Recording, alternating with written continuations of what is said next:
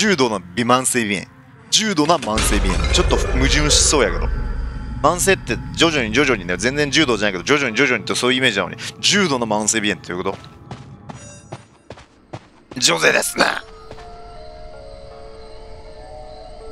このところ発見されるに決まっている。でさらに俺パウダー使ってるからさ、滑りやすくするやつ、手汗とか抑制させるやつ、粉じゃんね。そしたらフレアさん結構ね、鼻に来るんじゃないかな。あと放送アレルギー。俺が配信しそうになったらもう鼻が痒くなる的な、鼻水出る的な。これ曲げきれないからね、中入ろう。一人やし、わて一人やね。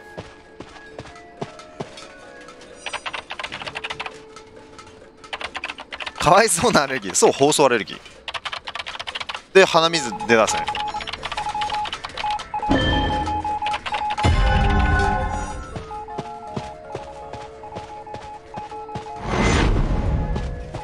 危ねえ、空軍バレるとこだったぜ。興奮の可能性あります。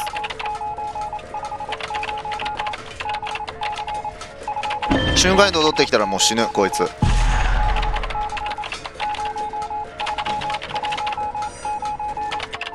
あるね。画家結構うざいからね。流れはいい。カメラ勃起し次第どこ行こうかな。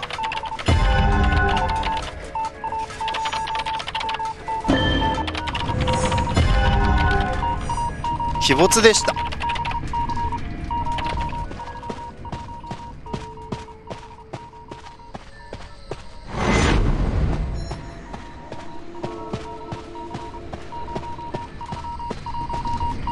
工場は結構近かったんで来る可能性あります。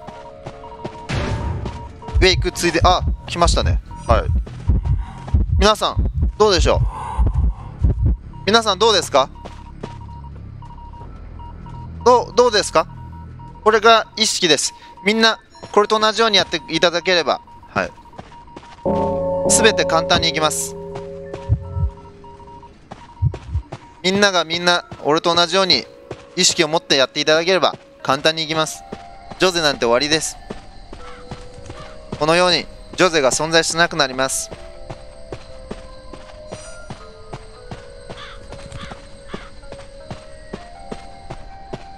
ここで俺釣られたらもうクソゲーだよマジで。さすがに。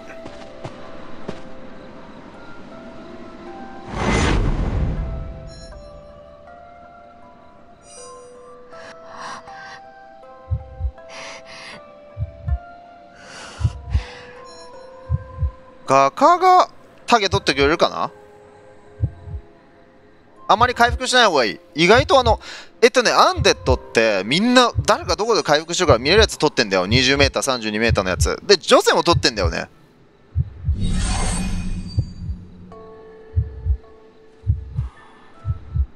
ちょっと回復しない。うん。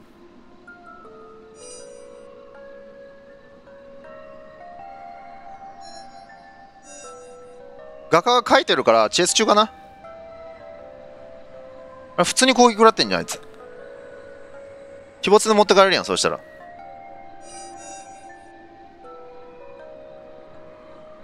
32mってえぐいよマジで。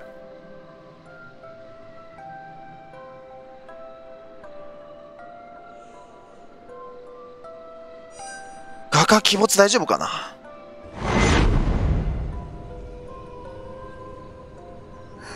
いけるか。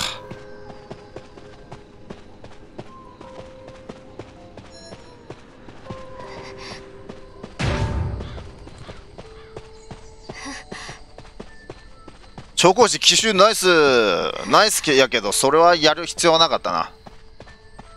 ね。調光師の反応すごかったけどもったいないですよね。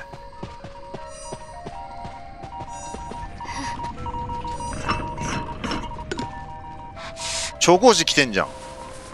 大丈夫？君追われてへんの？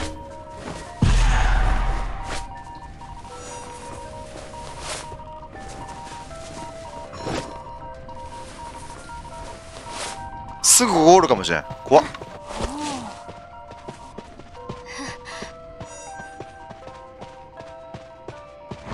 ど真ん中タゲ取るぜ俺が。ど真ん中で。これこそど真ん中でしょ。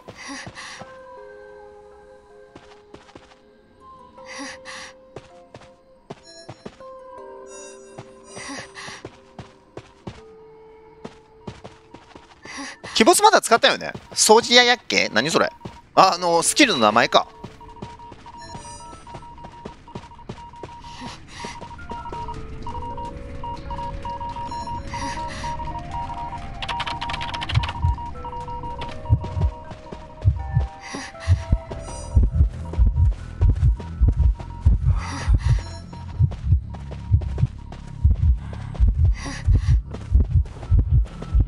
鬼没溜まってる。絶対溜まってる。絶対溜まってる。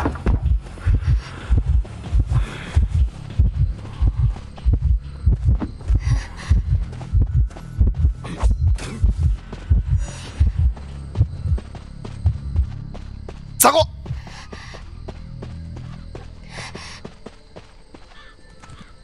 えぐやばえ追えないんだ。おおあイエスおうイエス分がかかった取ったのがもうすでに使ったんですよ鬼没を。実は鬼没使ったんですよ。知らないっしょマジで。俺もさっきさリスナーにさ言われたんですよ。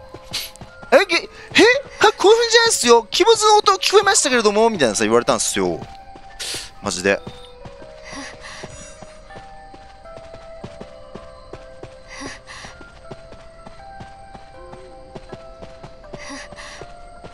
工場でずっとぐるぐるしてんなあいつ。ずっと工場いい音するからよあれ。暗号機そうなの。マジでいい音するんよ。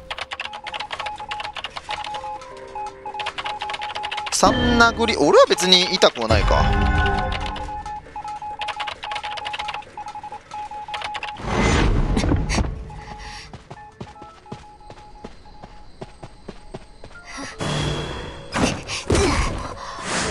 むむむ瞬間移動むむむむもう上げてんかい。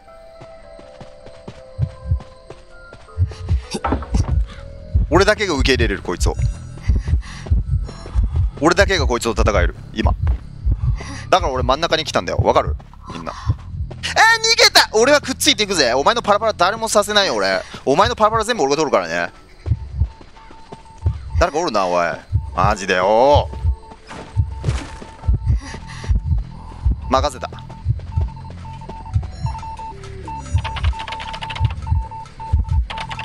任せた。もう目追えないじゃん。もう負けろやもう。もうこの状態だったらさ負けにしません？動かない的打って倒して釣って拾いに行く。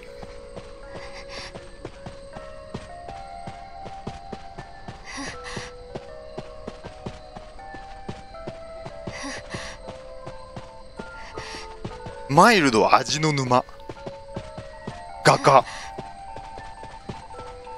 超過時次ダウンしたら死ぬよなね。ラストになるのえぐこれ勝ちな俺絶対出ねえから。あいつ来るまで絶対出ねえから俺マジで。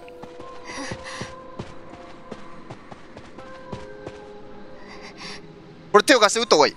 こっちに来てちょっとタゲ取ってもらわなあかんわ。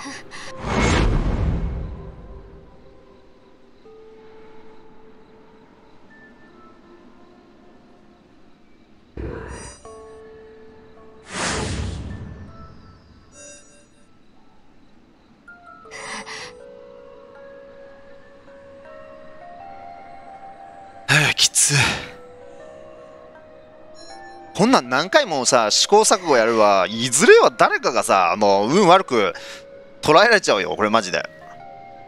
こんなん冗談じゃねえよな。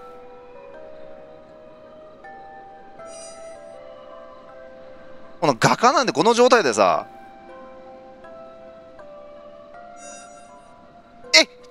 手を貸してマジで。傭兵傭兵傭兵傭兵、おいおいおいおい、来てたやろお前。あ、途中まで来てたんだね。ありがとうな。オッケーオッケーオッケー。センキューセンキューセンキュー。助かる助かる。この傭兵いいっすね。多分ジョゼ来てたからあいつは離れたんだよね。画家は全開して大丈夫な状態か。うん。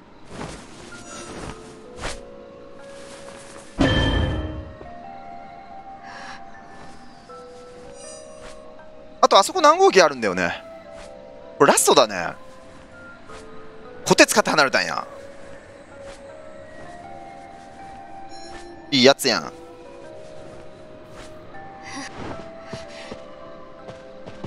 超高手ダウンしたらもうなんもないよ。もう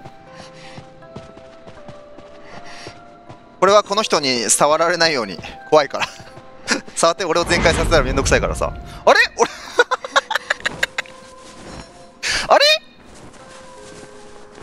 俺これ普通に回復した方がいいやん。お前らなんか言えよ、アホじゃん俺が。おめえらなんか言えよ。何の時間？こいつに回復させないための時間だったんだよ。こいつからアホだと思われるやん。ほら何お前アホやんみたいに思われるやん。ほらほら3000人も見てさ、3000人もいんのに誰も言わない。回復してもらった方がいいですよみたいな。俺さ、一定地下に行くっていうの結構怖いんだよね。なんか暗号機寸止め完了を代わりにさ、地下に行くっていう人がいるんですよ。マジで怖くない？瞬間移動してガカちゃんを攻撃する。でカメラ撮る。ふざけんなよてめえよ。何回撮ったんだよ。もう制限つけろマジで。ふざけんなよお前。素直に追えよお前。ふざけんなよマジで。水虫見えたぞ俺。水虫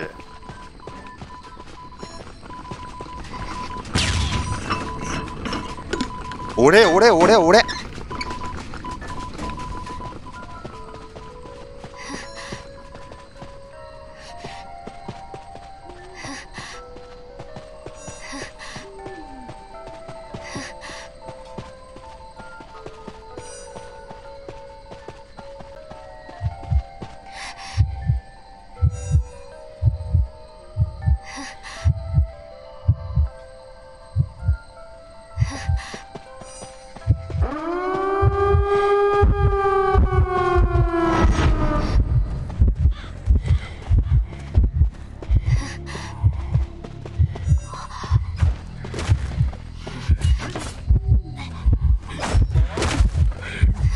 ああやっちゃったこいつ。ああ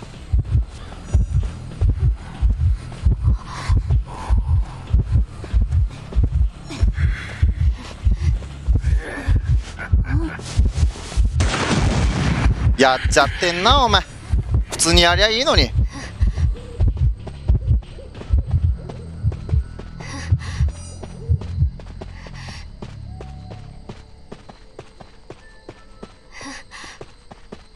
調合師誰か救助行かなあかんマジで。調合師オッケーでけえ。毎回お前だな。マイルド味の沼。毎回お前だな救助。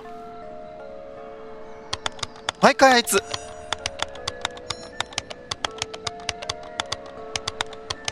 まあ傭兵の立ち回りはいいですね。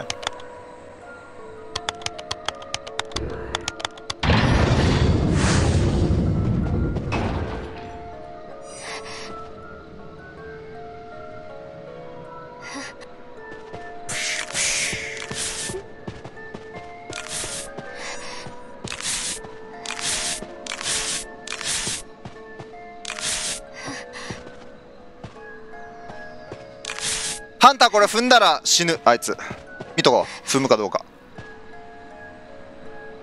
ん傭兵何してんの？どうなってんのこれ。どうなってんのこれ。画家待ちか傭兵。追われてんならなんか言うてや。めんどくせえ。めんどくさ。多分大丈夫よ。多分よかったってなくて。俺ほんまに分からんよ今。だって傭兵ゲートにいると思った。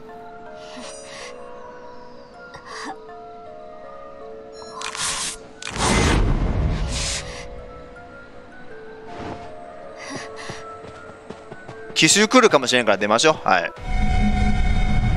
くっそ雑魚マジで。こいつはほんまにね、結構上位な雑魚に入る。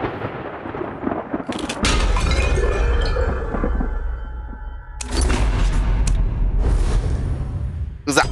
はい、勝ちました。こいつのせいで試合終わりましたわ。5分やって試合違うか。くっそなぎやマジで。遅延行為じゃ遅延行為マジで。クソ遅延行為。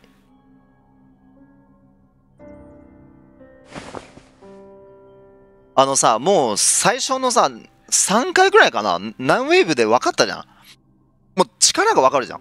分かる？力の差がどう見てももうサバイバーより、もうサバイバーがもう完全に勝ってたよ、もうほんまに。15分。はい、15分です。そいつ何パーやのお前これで。60。結構微妙な方。きつ。こいつボンボン使いでさ、こいつボンボン使いでも相手上手にしてるね。明らかに。この陣形見て解読遅いから、相手の上手ですね。ボンボンって興奮取ると腐るんだよね。わかる？見捨てる可能性もでっかいし、まず見捨てがすごい、もう今流行りないよ、ボンボンなんて。で、興奮取りよったらさ、守ってんのに興奮ってマジでいらないじゃん。だからボンボンやめたんですよ。ね。だから全員救助も来させない。で、上手にしてるんですよ、こいつ、相手。相手の上手ですよ、これは。だって15分前なんてまだ終わらないじゃん。ランク戦なんて。この陣形見た上での戦略的の上手ですね、これは。ふぐんさんよく生きてたな。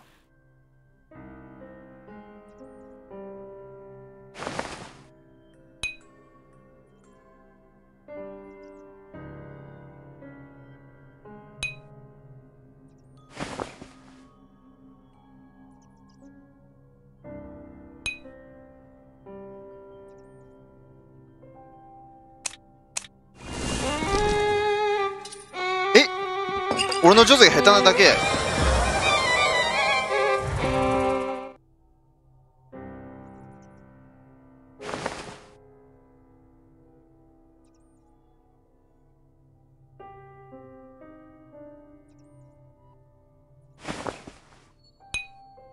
蚊に刺されただけでも死にそうやったやん、ダメージ的に。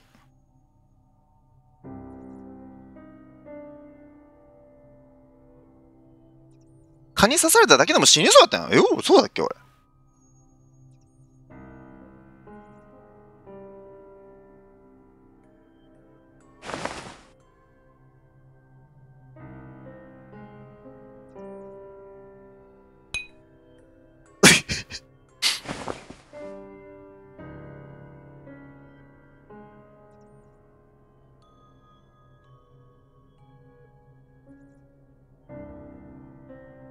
ですね、まあしゃなし、ジョゼ。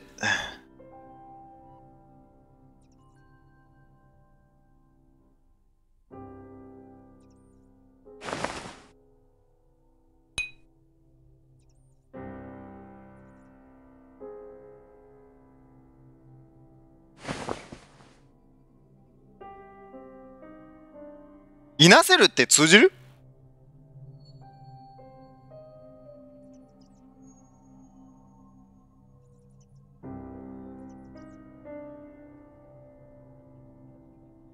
いいか。今回の試合であなたのジョゼは私たちにはかなわなかったわけでって言いたかったけどいいや。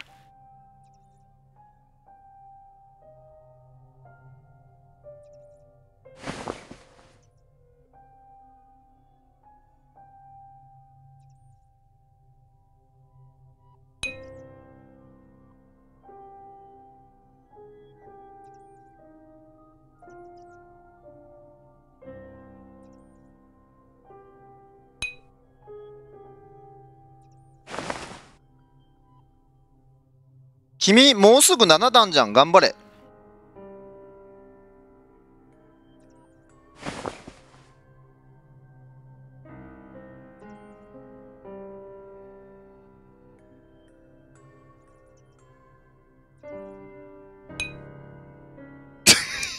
この人もなんか上から言おうとしてるじゃん。俺はそういうのは何もせずにもう普通に返すよ。俺はちなみにこの人は多分俺も上からみたいなさ、やめろそういうこと言うの。なんで俺いつも言うじゃん。なるってもう今シーズンいつまでって聞いてるじゃん。これやれば普通にやれば行くわみたいなさ、よっぽどことない限りって俺は普通に思ってるじゃん。慣れ合わないでください。慣れ合わないでください。俺は上だと思ってるよ。うん。上から目線って言われるとちょっと気づいたわ。確かに。まあちょっと負けてるからこういう風に言われるとちょっとなんかイラつくだろうしね。でそういうプライドが高いんだね君はね。うん。なんで上からなのこいつみたいなさ。俺上だと思ってるからよ。この試合の動画ない俺ずっと喋ってるもんな。お前もうさ負け認めろよって俺ずっと言ってるよね。お前誰も追えないんだぜみたいなさ。俺は上からですよ。上からですよ俺は。もう完全に俺は勝ってると思ってるから君に。うん。チャットからログアウト。今回この人誰も追えないですね。拾う以外に。傭兵の立ち回りも意識もいいし、画家チェイス能力、素のチェイス力高いし、超攻士なんて奇襲されても構成で反応できるぐらいの速さだし、てか鬼没ないハンターに死ななかったらヘラクレス余裕で言ってるだろう。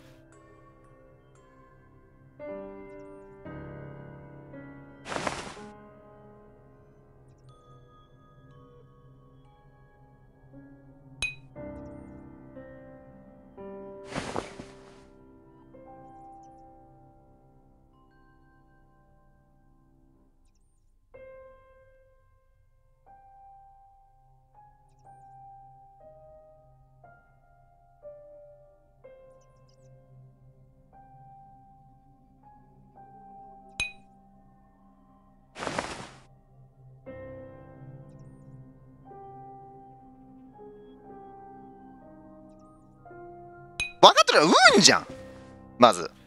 てか鬼没ない判断知らなかったら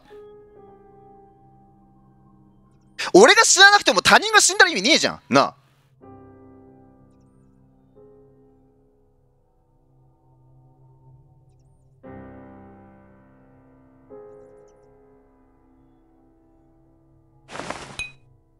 私が知らなくても他人が即死でどうしようもない試合いっぱいあれいっぱいじゃないですか。